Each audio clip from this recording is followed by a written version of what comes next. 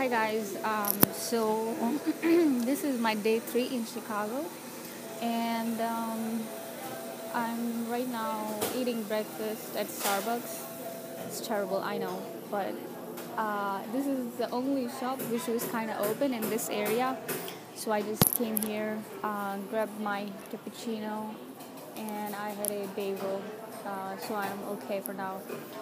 I'm planning to go to the river walk because that's the only thing I haven't been there. So I'm gonna go explore that area because I still have a couple of hours to go before I leave Chicago. So um,